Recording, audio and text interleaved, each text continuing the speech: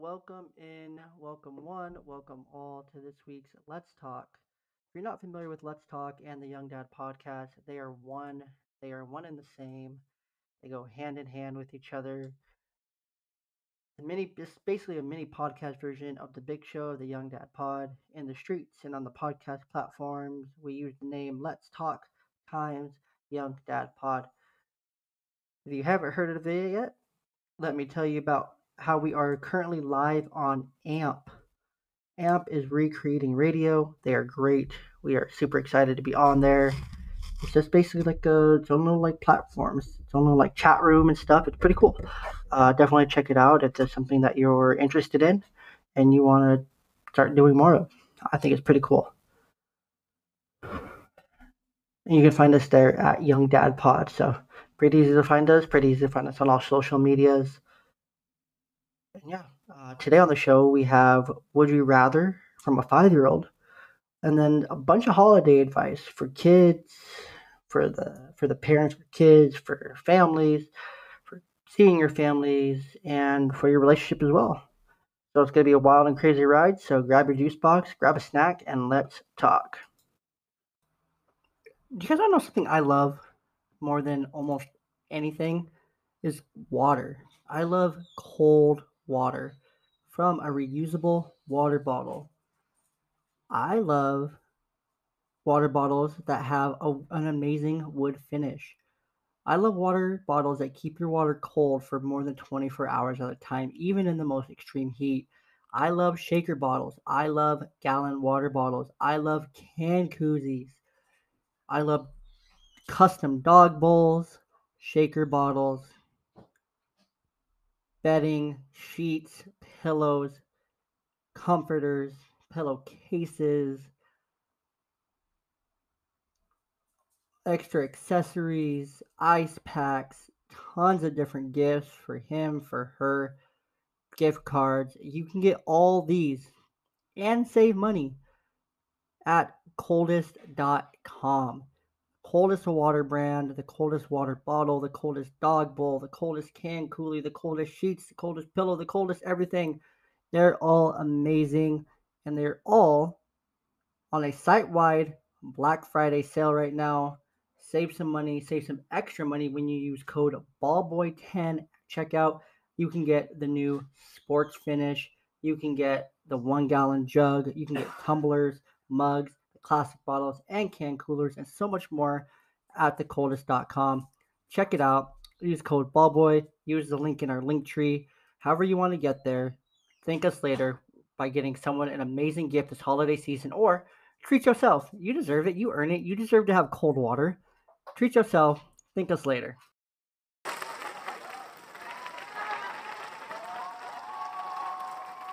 studio audience, you guys are absolutely incredible. So thankful for you. Thankful for you guys showing up, even when it's just me here, and we get to just talk you and me audience. So it's super fun. So I have 5 would you rather questions from my 5-year-old, where we're gonna answer them, and I'm gonna give you guys what I would answer for these. First one: would you rather eat a lot of junk food or eat a lot of healthy foods? Now, I wanted to break this down because in her head, it's probably obvious: eat a lot of junk food. But for the adult, you're probably thinking, well, if I eat too much healthy foods, it's gonna be bad for me because it's gonna hurt my gut and I'm gonna feel weird and it's not gonna taste very good. But if I eat all that junk food, I'm gonna get fat. I'm gonna not feel great. I'm gonna get diabetes and all these other things wrong. And so the answer for a kid is obviously junk food. Because, duh. I mean, I would eat junk food if I could too, all the freaking time. Because it's delicious. It's junk food. But I would, if I really had to, and I'm thinking about long term health, and that's the only thing I can eat for the rest of my life in this scenario, then I'm going to say healthy foods and I'm going to learn to eat my vegetables. I'm not a big vegetable eater. I've never have been. I don't think I ever will be. And that's okay. Vegetables aren't for everyone. So, just kind of got to learn that for yourself. The next one: would you rather have a lot of baseball cards or a lot of Pokemon cards? Now, this one's interesting because I do love baseball cards and I do love Pokemon. I love both the sport of baseball. love Pokemon. They're like two of my biggest passions. Yes, they're passions. I love Pokemon. I love baseball. Hence, Ballboy Media, Ballboy Blog. Do a lot of baseball stuff as well as this podcast. C-Pod, all that fun stuff. So baseball, Pokemon cards. Man, that's a really hard one. I would have to say, give me baseball cards. Give me baseball. Well, no, Pokemon cards. Man, this one's tough. We'll come back to that one. Would you rather sleep on the ground or on the bed? Obviously, the bed, because I don't want to sleep on the ground. That was a gimme. So I just went with it. That was an easy one. Didn't have to think too much about. This next one. Would you rather only drink energy drinks or water? My daughter knows me. She knows that I really do like me some caffeine. So, if I really have to pick one or the other, I'm probably going to go water.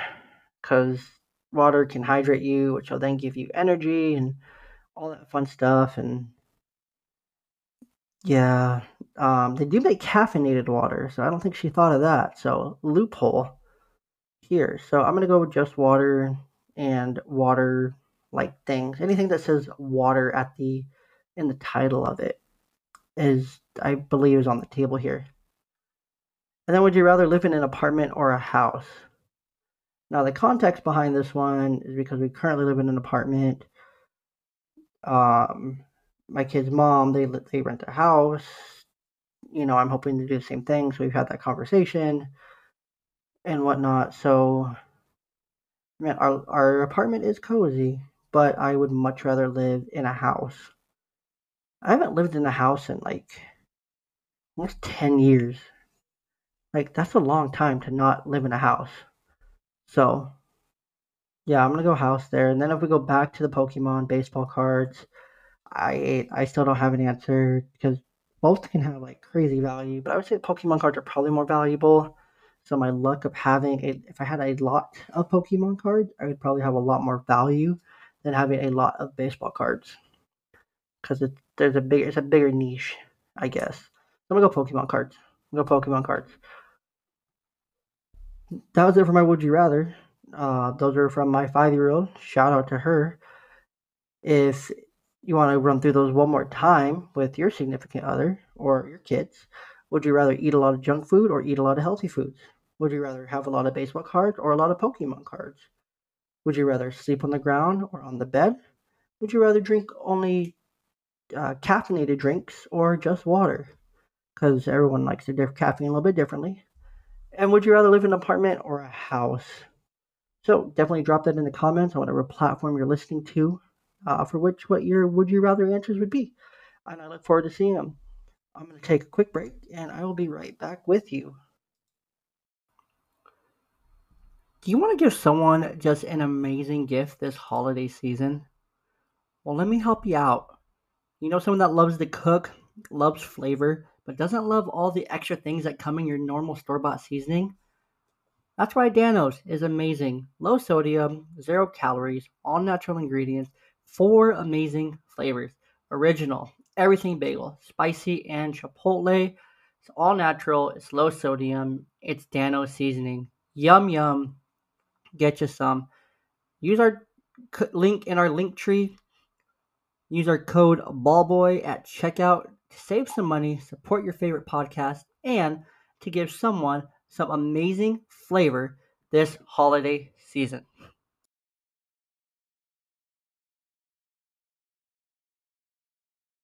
So, wonderful round of applause. Thanks to the live studio audience. You guys are it. I love you guys. You guys are great. You guys make the show. You guys make the show better. Really appreciative of you. And don't forget the band. A shout out to the band. Mostly just the drummer since we only have a drummer. And yeah, he's great. He does all the drum stuff. He's fantastic. Shout out. Anyways, let's jump into it. It's the holiday season. Everyone's dealing with kids and family and the challenges that come with that for the holidays. And it can be tough. It can be really difficult trying to manage all those different aspects. So I'm going to give you guys a few pieces of advice for your kids, for your family, and for your relationship as well, if you would. So we're going to start with kids and family. One of the biggest things I can think of, the first thing that came to mind when thinking of this topic was with your kids, do not force them to hug, interact with a family member that they don't want to. This is just something that can create, something toxic, incredibly harmful, and it's really telling them at a young age that they don't get to have their boundaries respected. So definitely something to keep an eye on. To just remember as you go about this holiday season, don't force your kids into an uncomfortable situation.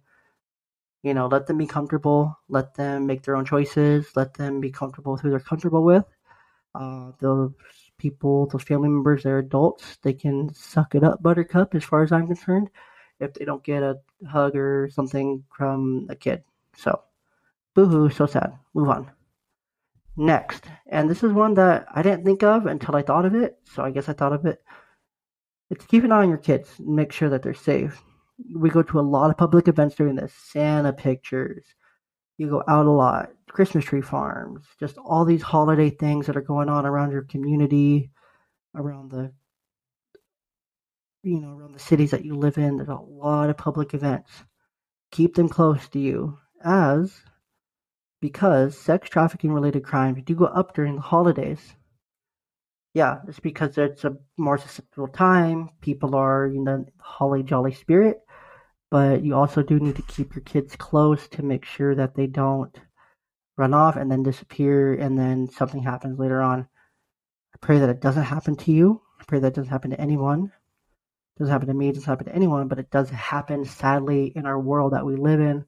So please be extra cautious with your kids. Keep them close and just keep eyes on them and make sure you always know where they are. Last piece of advice for your kids, for the parents with kids, is to make it fun for them. Do the extra things. Of course, if you have the budget and resources to do so, go to that local, Santa event or the light shows or just any of those different things that are going on around your community, because I guarantee there are. Or take, a night and go look at all the Christmas lights around your neighborhood. Do the free things that don't cost anything as well. If you can't afford more, do more. But even just take those walks, around the neighborhood to look at all the Christmas lights or anything even remotely close to that, to make those holiday memories. Play in the snow. Do the things that, you maybe did or didn't do as a kid. That you're like, man, I never got to do this, but I'm gonna do this now with my kid because I can. So do those things. Make the holiday special for your kids. It's just at the end of the day, it was just some money that you're gonna earn back.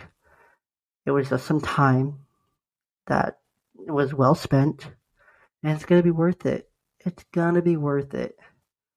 Take the extra time. If you have the resources, do it. Or find the things that you don't need that money to do and do it. Or go to the library and get some Christmas books. Rent or check out Christmas books and read Christmas books. Put on a Christmas movie. Do something. Make hot chocolate. Just make the holiday special for your kids. Whatever it is. Make it more than just about presents and Santa and the superficial things out there that definitely are out there. Make it more than that, because it is so much more than that. Go and give time. Go and give service. Go and do something with your kids. The more you do, the more memories you create, the better it'll be long term for your relationship with your kids. I promise you that. And this is especially important if you're a single parent, single mom, single dad, or just an aunt or an uncle with a kid that you maybe didn't plan for. It's your first holiday together. Make that extra time that you do have them during the holidays special and really extra fun. Especially that time that it's just you and them. Do those extra things. Make those memories together, because you only get so much limited time, so make the most of it. Make the absolute most of it. I promise it won't hurt at all. All right, we're going to jump over to the family side of things. So, deck the halls, not your family. I'm just kidding. You can deck your family if you want. That's on you. That's between you and your family. But when it comes to your family, check in on them. Make a call. Call your grandma. Call your uncle. Call whoever. Calls don't cost nothing. They're included in your phone bill that you're paying for anyway. Send a text. Check up on people. Say, hey, no, I haven't talked to you in a while, but I want to talk. Let's catch up. I know it's the holidays. How have you been? What are your plans? What are you doing? All those fun things. Make sure that you reach out, you interact, and you talk to people because it's so important to make sure that everyone feels, seen, heard, acknowledged, and not alone during the holidays because it's an awful time. I mean, the sun sets at 4 o'clock. It's dark all the time. Seasonal depression creeps in. All those things. Make sure you check in on your family and friends and talk to them and make those calls and invite them out for hot chocolate or make the time or do those extra things that will really make a big difference or can make that big difference. And I know it'll make a big difference, no matter what time of year it is, but especially during the holidays. And while it is a myth, according to the American Psychology Association, that suicides increase during the holidays, there is at least one male suicide every minute of every hour of every day. The annual adjusted suicide rate, and that's a worldwide stat, one male to suicide every minute of every hour of the day. That's a worldwide stat. If we isolate that just to the United States, however, the annual adjusted age, say that 10 times fast, I dare you. The annual age adjusted suicide rate is 13.42 per 100,000 individuals. Males die by suicide 3.5 times faster, 3.5 times more often than females. On average, there are 132 suicides per day. That's a lot. A lot of people. You never want that to come close to home. So reach out, check on people, talk to people. If you haven't talked to them now, it's the perfect time of year. Say, hey, man, how you doing? How's your holidays? Start small. You don't have to go full-blown reconnection, but check in on them. Let them know, hey, I was thinking about you. Care about you. Just want to make sure you're doing all right. Just those simple little things can mean the world to people and really change someone's mind that may be having these intrusive dark thoughts. Keep that in mind. I posted a tweet last week on our Instagram page from a post that I saw on Facebook. You know how you save the picture and then you can go to Instagram, you post it. So it was one of those tweets that was in the picture.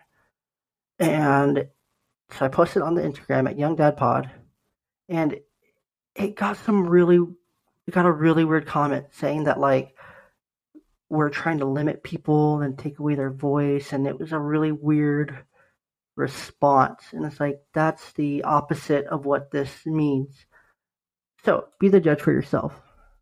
We are a big advocate for mental health and for not, for those who do have those intrusive thoughts to get help.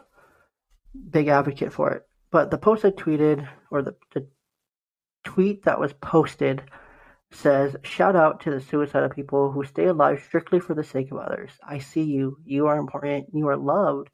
Thank you for being here despite your own feelings. I hope one day you want to be here just as much as everyone else wants you. And man, that was it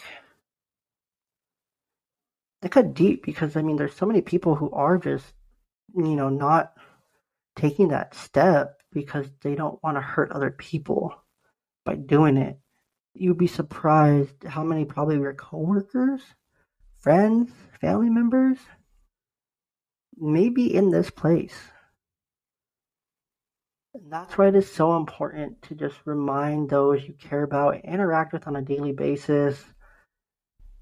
Just remind them that you care, that they're wanted, that they're loved, because that can go such a long way. Those simple words can go such a long way, especially for children, teenagers, and those in your life, because I'll tell you, even third graders are very aware of their feelings and depression and know kind of what those feelings feel like. And so definitely keep that in mind. Even your young kids, know that they're aware of these things in their heads and that those feelings are real, that they're valid. So please make sure you listen and validate them. And again, check in on your friends. You have those thoughts and you're hearing this, reach out. Not easy, but there are so many people who care about you, that want you to stay here, and they want you to want that just as much as they want it. They truly do hope that one day you want to be here just as much as everyone else wants you to, because you are wanted. You're not a burden to the world. People do want you here. Promise. And this was really in relation to our Movember journey that we partnered with Movember through the month of November to raise money for different projects to mend mental health, prostate cancer awareness, testicular cancer awareness, those different things with Movember. And that recently ended. Today's being December 1st. And my cause, or my reason for my cause, was for those we lost to suicide. And me personally being in that dark place in the past, 10, 11 years ago, I'm very grateful that I'm not in that place, but not everyone can say that same thing. So, I see you guys who are struggling. Your feelings are completely valid. You're loved, you're worthy of love, you're special, and people do care about you. So please, please, please remember that as we go through this holiday season. Just remember you're not alone. There's people out there who want to check in on you and be a part of what you got going on, and they want to care for you. So let them be there for you. Let them be that support. Super important. Lastly, this is the very last point I'll make about family, and then I'll jump into relationships. Lastly, when it comes to your family, be present with them. Holidays are not easy for everyone. So many people you interact with on a daily basis, holidays probably aren't easy for them. They're probably thinking of someone they lost, someone that's not here anymore, and they're going back through different parts of the grieving process. But you can always listen to our different podcast. Let's talk about the 7 stages of grief that I talked about. I promise you that'll really help. Or you can go over to the website, ballboymedia.com, and check out the TNT piece I wrote for the 3rd through 6th graders about the 7 stages of grief. So hopefully you find one of those helpful for you. But lastly, when it comes to your family, be present with them. Because there's so many people, myself included, that wish that certain people were still here so that they could see them, they could hug them, they could talk to them, they could spend another Christmas with them, could laugh with them, have dinner with them, all those different things. There's so many different people who lost a loved one this time of year, that are struggling, that lost a parent close to this time of year or after this time of year, or it was the last time I saw them was Christmas. And this time of year does weigh heavy on a lot of people's hearts. Or you may work with someone that's in the armed services, or they have a spouse in the armed services and they're not home for the holidays. And so many different things. You never know what people are going through. So be kind, but also be present. Be present with your family that is there in front of you. Don't take this time of year for granted, because it could be the last time you get to spend one of these holidays with some of these people. I know that's a scary thought and uncomfortable, and you're probably just brushing it off, and you're like, nah. Grandpa, he good, or Uncle Bob, he cool, he good, or Aunt Jane, she's fine. Nothing's gonna happen to her. This guy's nuts, but you and I don't know that. Neither of us know that. That's the scary part, because we're taking it for granted. Put the phone down, put the video games down, be present, have a conversation, play that board game that you hate, play that game that everyone else is playing, jump in, play, be a part of it, enjoy that time, because I'm saying for myself that I wish I had that time with so many people that aren't here anymore. So take that time, talk to your parents, talk to your grandparents, your aunts, uncles, whoever. Ask them to tell you about their lives, their memories, their stories. Grandpa's around, but grandma's not. Say, hey, grandpa, tell me about, when you met grandma, you guys fell in love. Tell me your guys' story. Just tell me a story. Promise you, these people, they want to tell you their stories. They want to tell you about their lives. They want you to remember them. They want you to know. They want to talk about it. So don't be afraid to ask. Say, hey, Grandpa, tell me about Grandma. Tell me about you guys at Grandma. Tell me about Grandpa. What was he like, back when he was younger, when you guys first met? Was he crazy? Was he this? Tell me those stories about him. And listen to those stories, commit them to memory, because those are the stories that you're going to tell your kids one day when they're going through the pictures on your phone or on the laptop or pictures you have printed out, hanging up in those old picture frames from grandma's house that you got because your mom didn't want them or something. And those are the moments that you're going to have like, oh, yeah. See, look, this is your Grandpa Jim right here. Man, he loved Eagles and he loved watching these shows. We would watch them together. I remember he would pick me up from school. We'd crack open orange soda and we would watch TV, and it was so much fun. And we would spend that quality time together, and it was amazing. Cherish those moments, cherish this time, make those memories that you're going to tell someone else later about that person, that you're going to hold dear for yourself. Don't don't lose that time this year. Cherish it. Put the distractions down. Be fully present with your family, and I promise it's going to be so awesome for you long term. We're going to take one last quick break. We're going to come back. I'm going to give you some holiday relationship advice, and then we're going to wrap it up.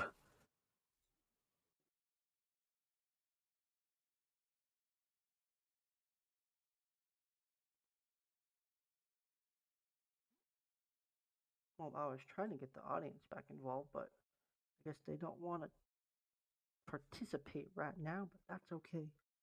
So, the last part we're going to get into is some holiday relationship advice. And, I'm probably way underqualified to give you guys relationship advice. Maybe I'm overqualified. I was married for 5 years, divorced, single for a year and a half. Now I'm starting over again. And it's been a crazy wild ride out there. So maybe I'm under overqualified, not qualified at all, somewhat qualified. Who knows? You be the judge. It's up to you. It's up to your interpretation. But this is my advice for you guys in relationships during the holidays. So this is to go with your partner, significant other, husband, wife, whatever you call them, domestic partner, whatever you call them, boyfriend, girlfriend, whatever you call them. My first piece of advice, and I only have two, I have three. I have three. I'm going to start backwards here because I wish I would have put these in different order. First one, make the gifts as equal as possible so one person doesn't feel like there was any less effort put into the gifts that they got. Like, let's say I got my girlfriend like $500 worth of gifts. She got $100 worth of gifts. The perception isn't the dollar value, but it's like, man, I put a lot of effort in and she didn't put any effort in. No, that's not it at all. Set set a boundary, set an equal saying, okay, we're gonna get each other three gifts. This is our budget. Don't spend over this budget because I don't want you to feel bad. You're not getting me something, and I don't want to feel the same way. Just make it equal. This is our budget. We're gonna stick to it. Have that conversation. It's an easy conversation to have. Thank me later. Next one. Let's go back to the top. Set aside extra time for your partner and you during the season. This time of year is so busy. You're taking pictures, wrapping presents, you're running around, you're going to Santa event 1, 2, 3, 4, holiday party 6, 7, 8. You're running around. It's crazy. You're all over the place. It's snowing. It's cold. Everyone's grumpy. It's dark all the time. It sucks. It's so busy. And it's so easy to forget your partner because they are almost part of your routine at that point. Wake up, hey, kiss, breakfast, all that fun stuff.